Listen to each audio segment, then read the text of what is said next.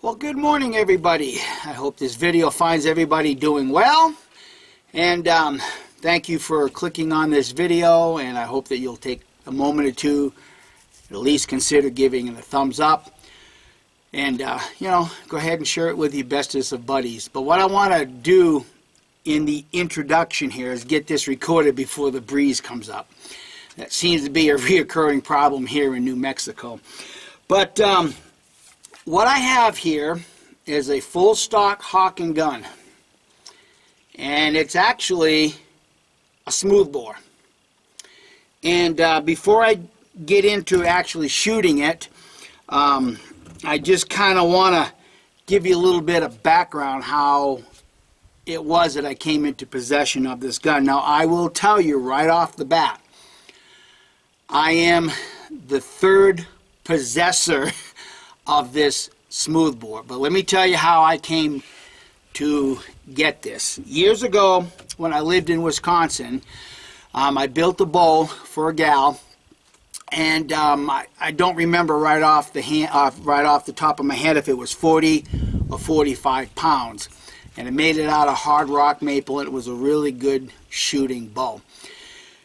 A couple of years later, the gal lost interest in the bow. So they came to my trade table. Now by this time, I know this couple very well because I already rendezvoused with them multiple times.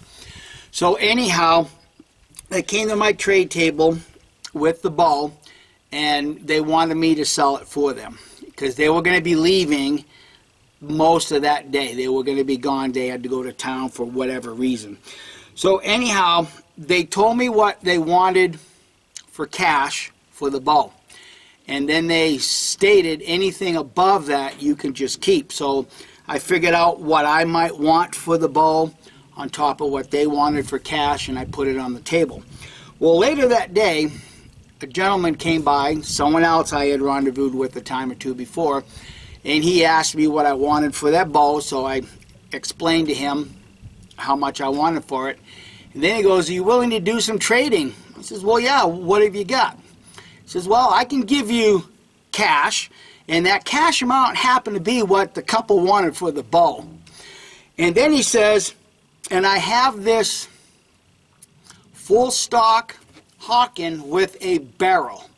Now, at that time, and unbeknownst to me, somebody had already been trying to fit some hardware.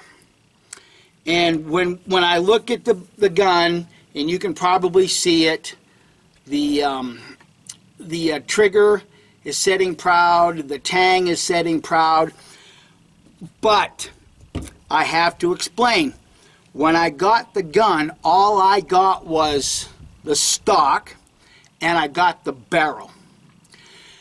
So I took the trade because you could probably see right here it's left-handed.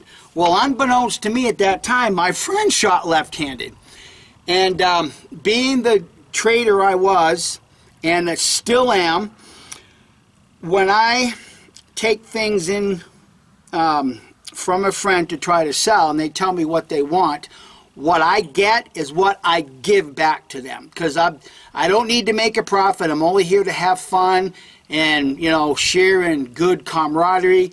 If I can pay for my expenses going to a rendezvous, I am perfectly happy with that. So anyhow, I took the cash and I took this in on trade. Now remember, it's two pieces, the barrel and the stock.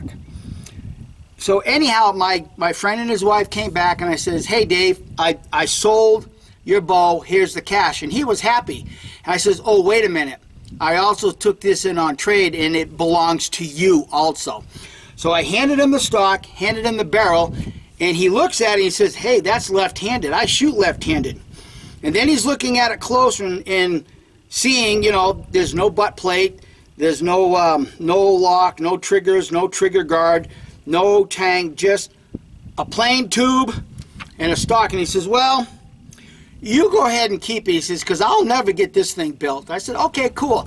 But at least I did what I thought was conscionable, offering him the value of everything that was taken in for trade and cash." So anyhow, I was kind of proud to get this, and I knew that it was going to take some work and some time, and so I immediately got online and I ordered an L&R roller lock, ordered the tang, ordered the trigger guard, because here again, this is a Hawkins style, but I did not realize at the time how much of the wood had already been removed from the first owner. And why the second owner was wanting to trade, maybe because he recognized that things weren't going to fit perfectly. But before I get to the most unique thing about this smoothbore, you can look, I built the front sight for it, and I also put a front sight on it. Now I know traditionally smoothbores don't have a front sight. I don't care. Okay? I don't care.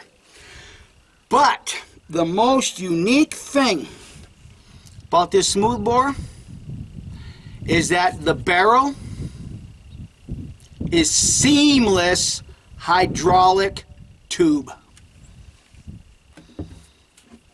Think about that for a minute. It's not your traditional gun barrel. It's a seamless hydraulic tube. So obviously I had to buy a tap, you know, cut the threads for the tang, insert the tang, drill the touch hole. Now the touch hole is lined up perpendicular where it's supposed to be, but unfortunately I got it maybe a couple thousandths, just maybe a little bit too further back, because it's not dead center in the pan. But the gun shoots fine. So once I got the gun built and got it out to test when I lived in Wisconsin, what I did to proof test this seamless hydraulic tube is I started first with 50 grains of 3F. Now I don't recall if it was GoX or if it was Elephant. I just don't remember that little detail. But I used 3F. So I started, and obviously I had the gun secured with a long rope to pull the trigger. So started with the 50 grains, gun shot, no problem. Increased it 10 grains every time I reloaded it for the test. So eventually I ended up proofing this at 110 grains of 3F black powder. No problems whatsoever. Now I chose to use 3F because we already will recognize that there's a tremendous amount of pressure built up with that much 3F, and I wanted to make sure for myself, and having been a mechanic all my life, I already understood the strength of seamless hydraulic tube. But, you know, just to be safe, I proofed it up to 110 grains 3F gunpowder and had no issues. Now, my main purpose in wanting to keep the gun was to obviously have a smoothbore for turkey hunting. Well, in the process of getting this thing built, we had moved from Wisconsin here to New Mexico. And I've shown a view of the Manzano Mountains right here in the past. There are turkey up here, and there's a large flock of them, several large flocks. The problem with this turkey season here is there's only a spring turkey hunt. There's no fall turkey hunt. For me to go on a fall turkey hunt, I'd have to go about 100 miles, and I'm just not going to do that for a turkey. I'll just run to my local grocery store and just buy a butterball. But in the spring, they have the youth hunt first. Now, in the state of New Mexico, you're not supposed to be putting out bait piles for turkey unless you're on private property. The problem with that spring hunt, the daddies of the youth put out bait. Now, don't get me wrong.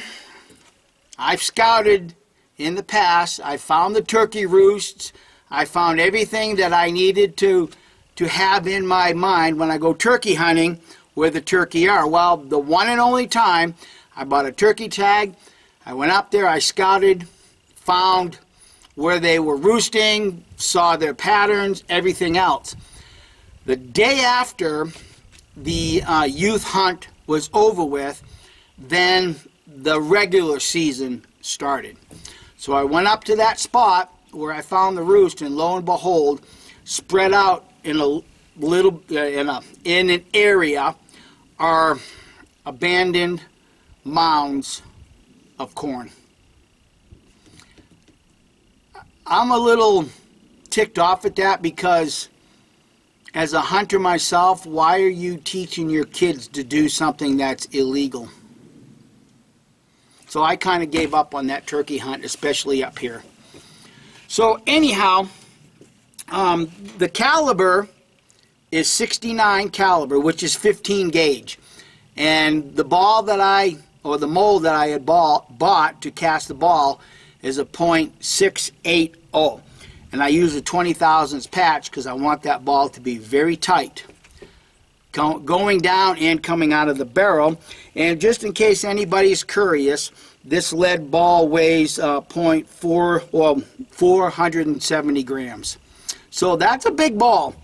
Now, the purpose of this video, now that I've got all of this out of the way, is that when I lived in Wisconsin and I did do some shooting with this, it appeared to me that at 30 yards the bullet just went straight down to the ground.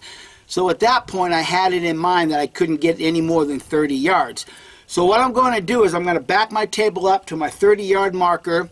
I'm going to put a target on the board, and I'm going to load this up with 90 grains of 2F, and I'm going to shoot it through my chronograph, because I just, for curiosity's sakes, I just want to see what a 470 grain bullet can gain in a velocity, feet per second, going through that chronograph.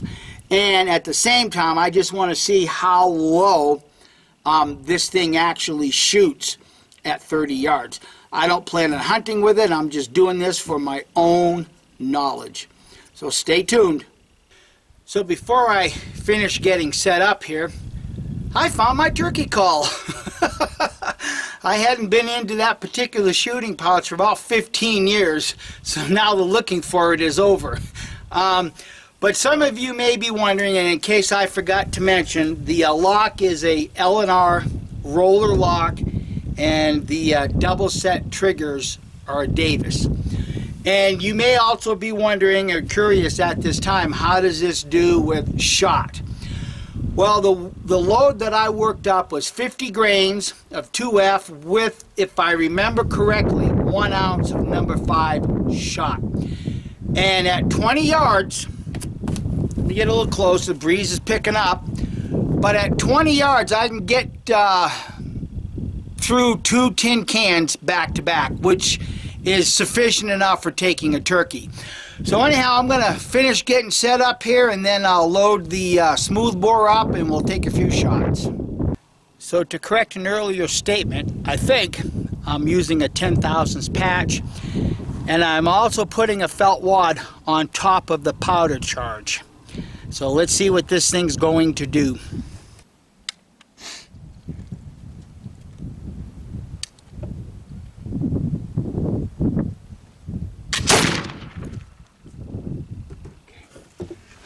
Well, that was memorable. Let me see if I can zoom in, and we'll see where the round ball hit. I can see from here it hit pretty low. That's to be expected. Actually, before I do that, let me get the number off the chronograph. Well, that's surprising. 1719. I'm going to get loaded up, go put a number 1 on the target where the round ball hit. Let me show you where it hit first, and then I'll accomplish that.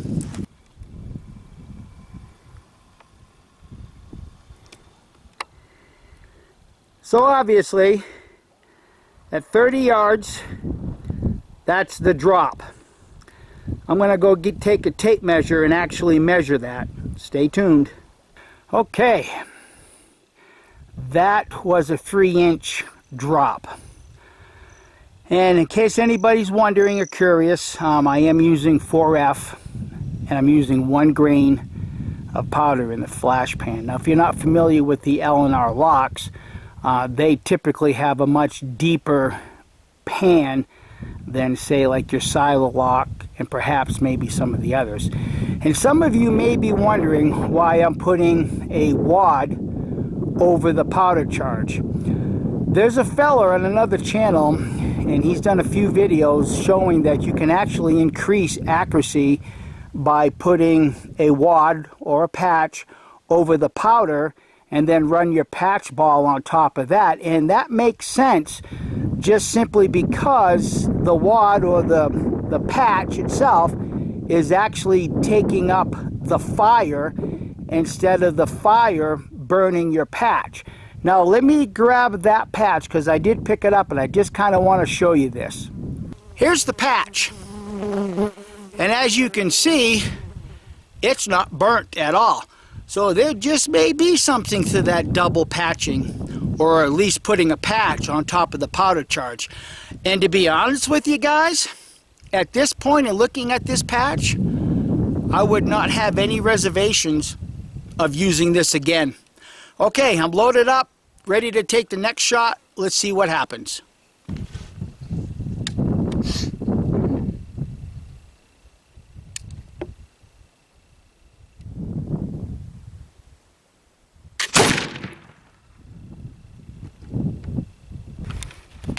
Well, let's see where she hit.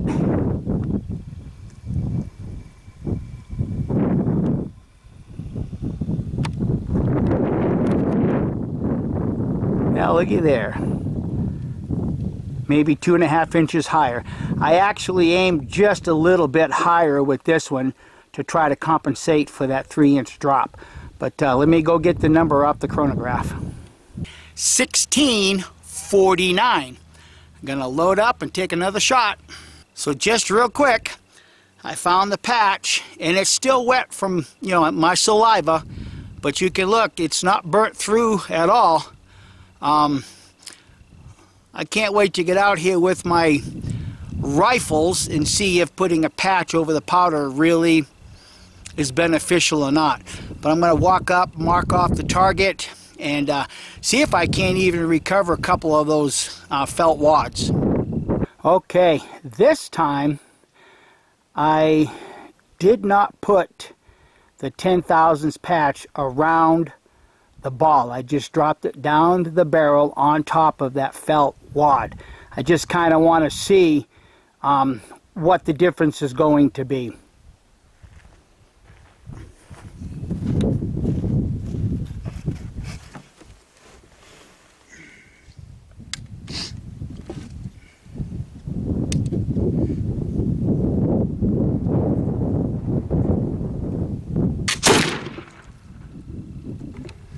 $16.07. Let me get a close-up from where I'm at, and you guys might have already picked it up. It's actually a little low right, but it's actually above that first shot.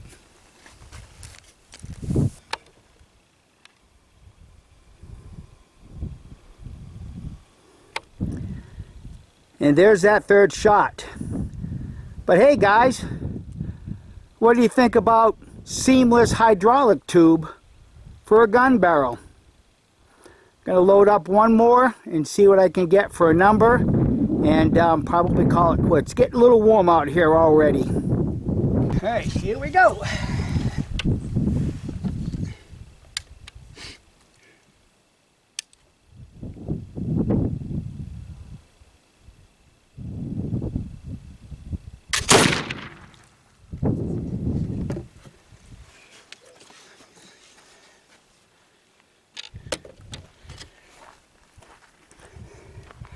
All right, let's see what we got here.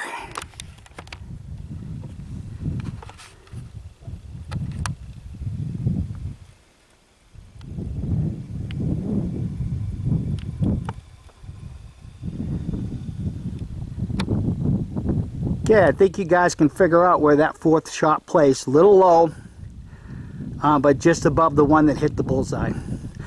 Actually, that's not half bad for just guessing where the sights needed to be when I soldered them in place. Let me go get the number off the chronograph. 1552. Now, whether this will make a difference or not, I don't know. The last round ball I shot and what I have left have a little bit of tin in them. I had to walk up to the house and get my short starter. So whether that makes a difference or not, but obviously from shot number 1 at 17:19 to shot number 4 at 15:52, it's dropped a whole lot of feet per second. But yet, even with the droppage in the velocity, I'm still hitting the target pretty much in the same area at 30 yards. And you also have to remember too, is that when it comes to these heavier round balls, like this 69 caliber, what I say, 470 grains I think it was, there's a lot of energy still in that round ball. I would just be curious to see just how far this thing does shoot, and or maybe do a multiple board penetration test, and that's probably what I should do, but that'll be done on a later date. So I'm going to shoot one more shot so I have 5 numbers so I can kind of get an average, and at that point I'll wrap everything up.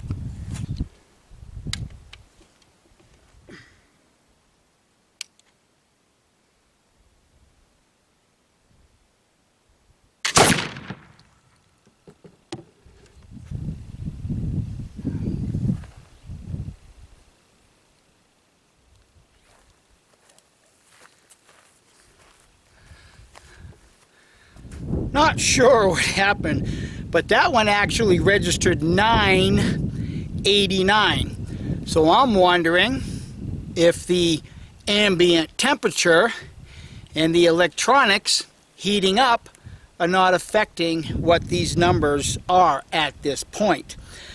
But I'm going to go pull the target, and I'm going to try to find a few of those round balls so we can see what they look like. So stay tuned and I'll be right back at you. I probably should have paid a little more attention to the movement of the sun, because as you can see as well as I can, the shadow is now casting over that last sensor. So as opposed to the chronograph heating up, I think that shadow gave me that bad reading. That's my story and I'm sticking to it. Okay, I managed to recover a few. Here's one of them. You can kind of see how much that flattened out, as opposed to one that had a little bit of tin in it. You can kind of, let me get repositioned here. You can kind of see maybe what, let me go sideways. I don't know if you guys can really see anything or not doing that. Let me get repositioned and put these on the table over there, and maybe we can get a better view. Okay, my first 2 shots were pure lead round ball, okay? And you can see how much the impact into that dirt pile mushroomed them out. Obviously, with a pure soft lead ball, there's enough energy, and in particular this one right here, to just about flatten that entire thing right out. Now the other shots were the round ball with a little bit of tin in them, and this one here didn't do too bad. As you guys can kind of see it. Hope, let me look at the camera instead of the round ball, but that one here has got a tremendous amount of deformation in it. But then these 2 that I picked up, you can still see they're obviously a round ball, but this would be, you know, the impact side, and that would also be the impact side. Okay, so these 3 here were balls cast with a little bit of tin in them, not much, but just a little bit. And then these 2 on top, once again, just to reiterate, were pure soft round ball. So anyhow, guys, thanks for watching. If anybody needs these numbers once again, me focus the camera on it. It's not going to change anything I do, but the first shot was 17:19. Second shot, 16:49. Third shot, 16:07. Fourth shot, 15:52. And I'm throwing out the fifth shot just simply because I showed everybody the shadow across that sensor. So anyhow, thanks for watching, and I hope everybody will have a great day and a great upcoming week, because I know I am. I'm going elk hunting with my brother. Bye.